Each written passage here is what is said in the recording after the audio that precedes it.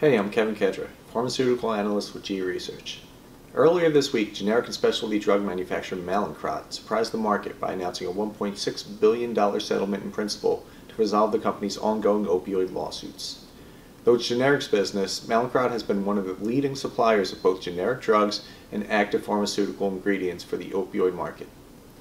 Under the proposed settlement, Mallinckrodt will place its generics business into Chapter 11 bankruptcy and use a channeling injunction to funnel all opioid liabilities into that entity, thus protecting the company's branded specialty drugs business.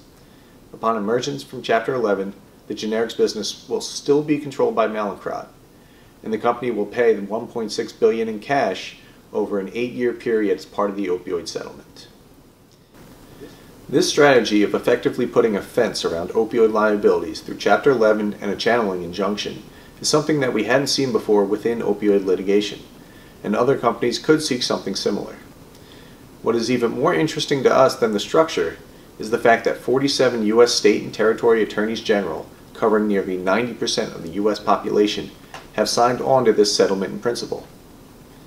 With the next major opioid case scheduled to begin in New York on March 20th, we are seeing increasing momentum for global settlements across the industry.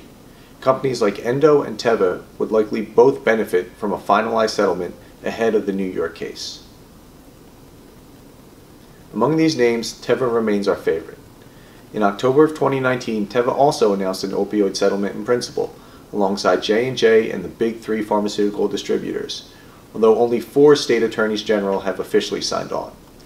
By working with other companies willing to cover the cash component of a settlement, Teva has been able to offer $23 billion worth of free drugs to help treat opioid dependency.